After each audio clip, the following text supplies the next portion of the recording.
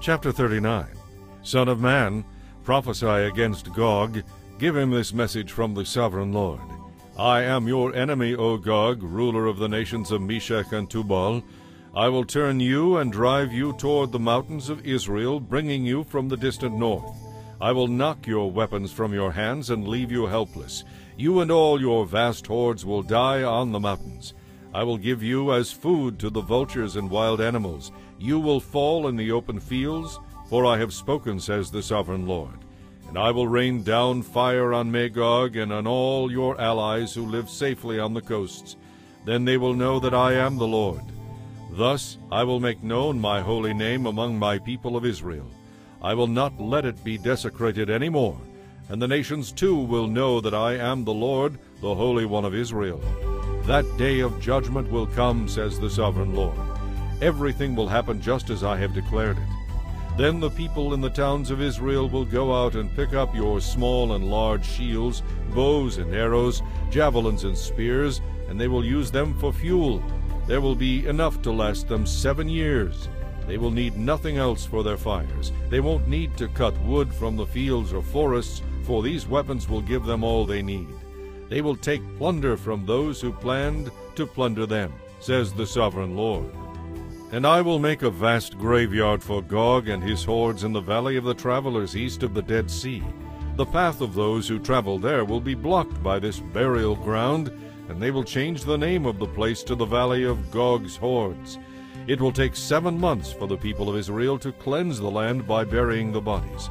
Everyone in Israel will help, for it will be a glorious victory for Israel when I demonstrate my glory on that day, says the Sovereign Lord. At the end of the 7 months, special crews will be appointed to search the land for any skeletons and to bury them, so the land will be made clean again. Whenever some bones are found, a marker will be set up beside them so the burial crews will see them and take them to be buried in the valley of Gog's hordes. There will be a town there named Hamunah, which means horde, and so the land will finally be cleansed. And now, Son of man, call all the birds and wild animals, says the Sovereign Lord. Say to them, gather together for my great sacrificial feast. Come from far and near to the mountains of Israel, and there eat the flesh and drink the blood. Eat the flesh of mighty men and drink the blood of princes, as though they were rams, lambs, goats, and fat young bulls of Bashan. Gorge yourselves with flesh until you are glutted. Drink blood until you are drunk. This is the sacrificial feast I have prepared for you. Feast at my banquet table. Feast on horses, riders, and valiant warriors, says the Sovereign Lord. Thus I will demonstrate my glory among the nations. Everyone will see the punishment I have inflicted on them and the power I have demonstrated.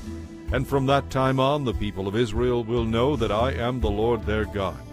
The nations will then know why Israel was sent away to exile.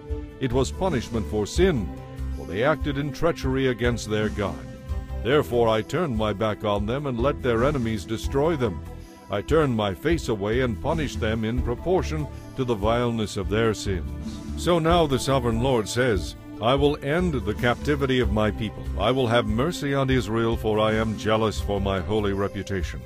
They will accept responsibility for their past shame and treachery against me after they come home to live in peace and safety in their own land. And then no one will bother them or make them afraid. When I bring them home from the lands of their enemies, my holiness will be displayed to the nations. Then my people will know that I am the Lord their God, responsible for sending them away to exile and responsible for bringing them home. I will leave none of my people behind, and I will never again turn my back on them, for I will pour out my Spirit upon them, says the Sovereign Lord.